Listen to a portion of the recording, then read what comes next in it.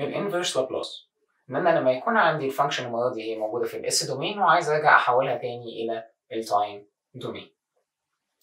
دي كانت القوانين اللي احنا قلنا عليها اللي هي اكتر قوانين تقريبا المستخدمه. ناخد اكزامبل على الانفرس لابلاس ونشوف ازاي هنستخدم القوانين المره دي بالعكس. لما يكون عندي 5 على اس اي a على اس هترجع لل a، فهتبقى ال5 على اس هتبقى بتساوي 5. طيب لما يكون عندي 3 على اس ماينس 2 المقام هل في اس تربيع؟ ما فيهوش اس تربيع، معنى كده ان هي هتبقى على طول اي مش ساين وكوساين. فاللي هي لما تكون اي لما يكون الاشاره تبقى دايما عكس الباور، فهنا التلاتة طبعا هتنزل زي ما هي، هيبقى لي 1 على اس ماينس 2 1 على اس ماينس 2 اللي هي اي اس باور 2 تي. لما يكون عندي 6 على اس باور 4 اللي هو هنستخدم القانون ده. طيب علشان ما نتلخبطش لو انا عندي f of s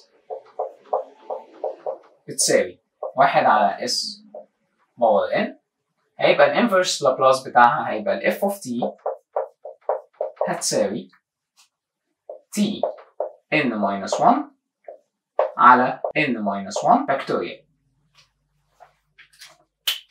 نطبق هنا ال6 مالناش دعوة بيها هتنزل فبقت 6. الاس باور 4 هننقص من الباور 1 فبقت t تكعيب، والباور الجديدة دي هنقسم على الفاكتوريال بتاعها.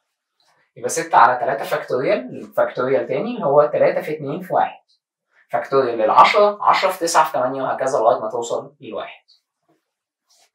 يبقى هتساوي 3 في 2 ب6 هتروح مع ال6 بقت 3 تي تكعيب.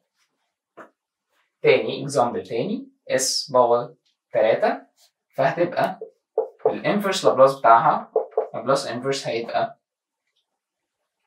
طبعا اف اوف تي هتساوي الاثنين هتطلع ملناش دعوه بيها، الاس تكعيب هننقص من الباور 1 بقت تي تربيع واقسم على الفاكتوريال بتاع الباور التي اللي هي هتساوي تي تربيع.